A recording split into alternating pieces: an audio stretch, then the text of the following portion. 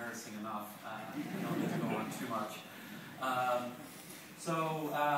Ich lerne Deutsch, aber mein Deutsch ist noch nicht sehr gut. So maybe I better speak in English, as we said. So you've heard many times tonight the original vision for Wikipedia, which is for all of us to imagine a world in which every single person on the planet is given free access to the sum of all human knowledge. So this is the original vision statement for Wikipedia.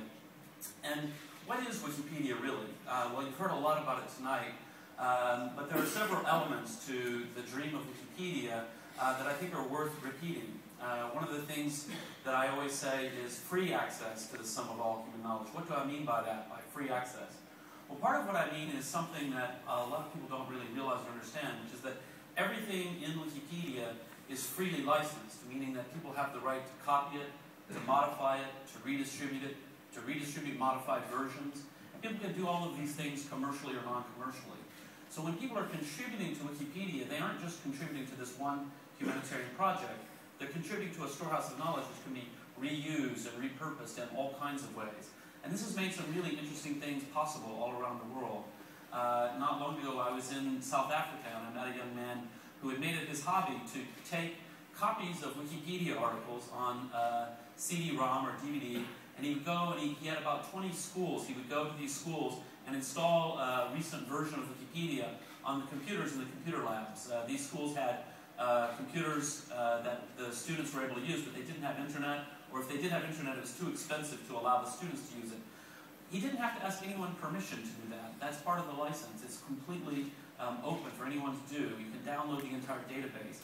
So that free access model is something that's very important to us. That this is not a proprietary project. This is for everyone to use in any way that they want.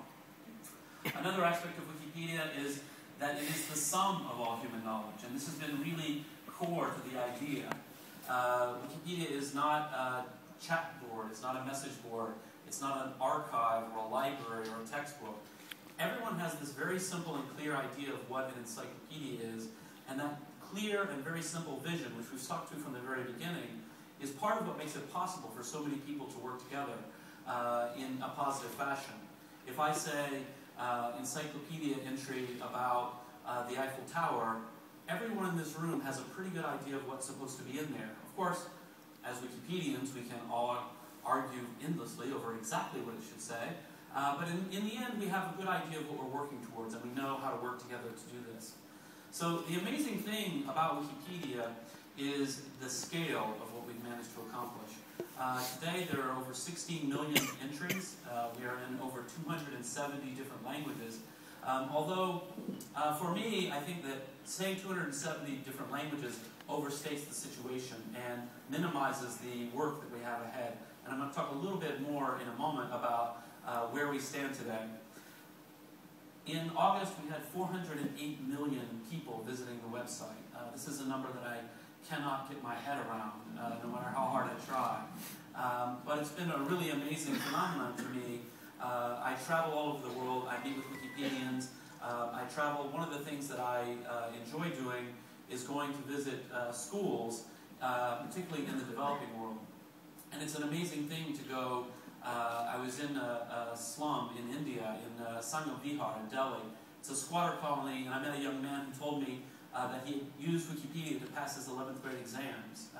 This is an amazing thing to see, standing on a street, with mud in the street, and it was just a classic scene of poor India. And yet, he had access to Wikipedia, and it had changed his life in some small way. That's an astounding thing to contemplate. It's something that our community is really proud of. The community is really the most important thing. Wikipedia could not exist were it not for the Wikipedians, the really passionate people, the core community, the people who really put Wikipedia together are the ones who make it work. If we didn't have those people, if people treated it lightly, if they weren't serious about creating something of high quality that they can be really proud of, Wikipedia would be simply a message board or a place full of noise and arguing. But instead, we've brought together an amazing group of people who are very passionate about making Wikipedia what it is today. So who are they? That's always a really good question. And so this past summer, every year we have our annual conference where we bring volunteers together from all over the world. Usually it's around 600 people come. And this past year we made some videos and interviewed a lot of the Wikipedians who came just to ask them about the project and ask them how they felt. You saw some of that in the introductory video earlier, but I'm going to show you a little bit more today just to give you a little bit more of a feel of who the Wikipedians are. So we're going to go here and hopefully the sound is on and all that. No, I don't have superpowers. At all. No. You could totally do it. I pushed the button and saved the text. Ooh. It was exciting. You just changed Wikipedia. You just added your own contribution to Wikipedia. I read an article in The Guardian about this online encyclopedia which everybody can contribute to. And I thought, whoa, maybe I can contribute too as well. I edited it the first time and I think I got addicted to it. I don't get paid anything. I just do it for, something to do in my free time, that's it. You might start doing it for an idea because you believe in it, but you end up with friends, you end up with lovers, you end up with wonderful discussions, you end up with new ideas, you end up with the new books you're going to write. You're not writing the article alone. You write a piece and somebody else goes like, hey, I have more, and together you can create articles that are pages long, which you can't by yourself. Then you have success. You always see, okay, what I've done was successful, and this is great, because, so editing is a great feeling, every time you do it. As I say, when I read about Wikipedia, I decided this is maybe where I would fit in, and I did.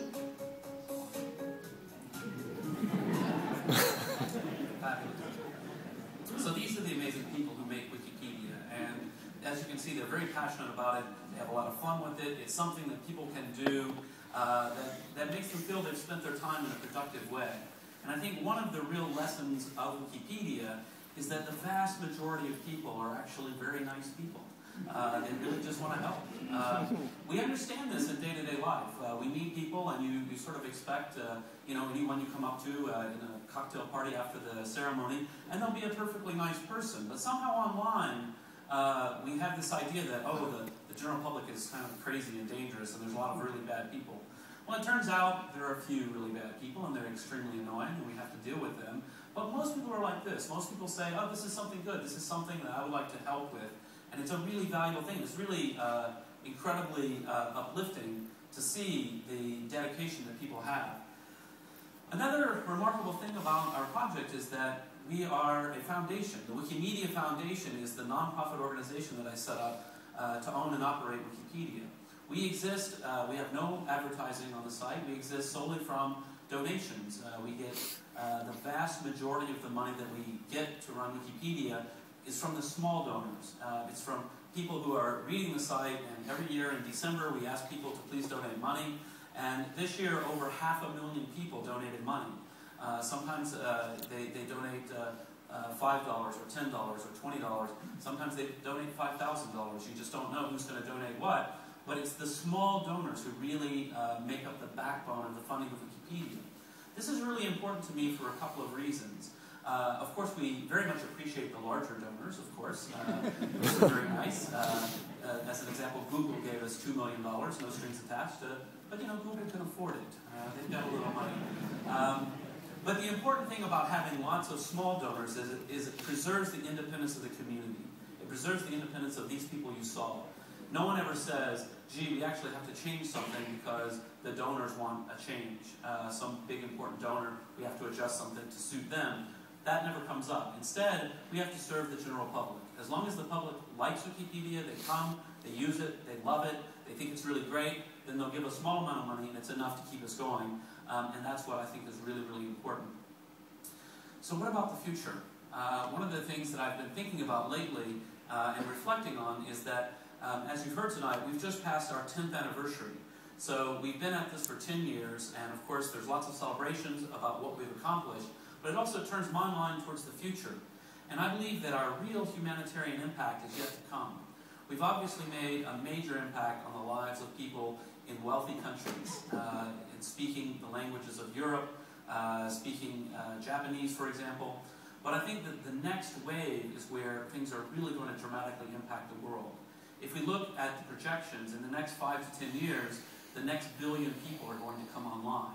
They're not coming online from Europe or America or Japan. They're coming online in massive numbers in China, in India, South America, and even in Africa. And this is going to have a really radical impact on those places in the world. One of the things that we're doing is we're increasingly turning our focus to thinking about how do we help the communities who are in these places to build Wikipedia in their own language. And just to give an example, so we are going to be opening our first office outside the United States in India this year. And the reason that we've chosen India for this is because, not because India is so far behind, but because India is actually a place of great hope and promise for Wikipedia.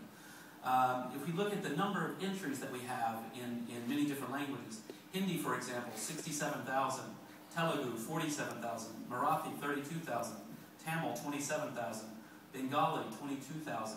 So these are existing communities in India, these very passionate communities in India. One of my favorite things to do is to go to India and speak at a university, because the Indian college students are absolutely insane about Wikipedia. They love it. I mean, it's completely, they're incredibly passionate about it, in part because for the first time, they're building up this knowledge base in their language. A lot of people in India who are working online are doing so in English, and they're really excited about the possibility of bringing this next wave to India for all of the people in India who don't speak English. One of the interesting things about India, a lot of people have the impression that, oh, well, they all speak English. No, not really. About 40 to 80 million people speak English, depending on how you measure it. That leaves basically another billion people who don't speak a word of English, and these are the ones who are beginning to build Wikipedia in their own language. So we're going to open an office there. We're going to help them solve technical problems. We're going to help them with publicity and getting the word out, because many times people don't realize that Wikipedia exists in their own language, and that's something that is really exciting for me, that we hopefully will accelerate the growth in India. But then we come to Africa, which is a much harder problem, and it's a very interesting thing to look. In Africa, we basically have two languages, Swahili and Afrikaans, that are substantial projects that are successful. Afrikaans, of course, is essentially Old Dutch. It's a colonial language. In terms of an indigenous language, Swahili is the only one that we have a really successful project in. And what's interesting about this, and something to really think about and to contemplate, is that in Swahili there has never before been an encyclopedia, period. So there we're not thinking about how does Wikipedia compare to Brockhaus or Britannica. There we're thinking about how can we bring knowledge to people who've never really had this form of knowledge in the past before at all. And one of the things that we are seeing is that waves and waves and waves of people are coming online, and when they come online, they want knowledge in their own language. It's really, really important. And I think that we're going to see some remarkable changes to society. We already are seeing this, I wanted to say, Wolof is the next language down. Wolof, you probably never heard of. It's a language in Senegal. But you can see the big drop down to this. Beyond that, below that, we have a handful of languages that have, Zulu has 208 entries, which I'm excited about. That's about double what it was a year ago. So, you know, if you double every year, you get somewhere eventually. But we have a big challenge there, because these are not even existing communities. We don't really know how to help them. And a big part of it is they're waiting for connectivity. But there's some really amazing things going on in Africa. Just in July of this year, they turned on a new undersea cable that goes into Nigeria from Europe. And overnight, when they turned this cable on, it increased the total bandwidth to Nigeria by a factor of 10. What does this mean for, across Africa? Because it comes into Nigeria, but of course it goes everywhere. It means that wholesale broadband prices are collapsing. The cost of getting on the internet is coming down very, very quickly. People there have mobile phones, but most of the mobile phones that they have are very basic phones. They don't have smartphones. They certainly don't have Android phones or iPhones. But guess what? Those are coming very quickly as well. When we look at an innovation like the iPad from Apple, amazing product, quite inexpensive, well, for Apple, it's quite inexpensive. I don't expect Apple to be a leader in low-cost computing in the developing world. That's just not who they are. That's not what they do. But what they do is they're working at the high end of the market, and they're showing us a glimpse of the future. We're going to see very inexpensive, under $100 replicas of the iPad running an open source operating system.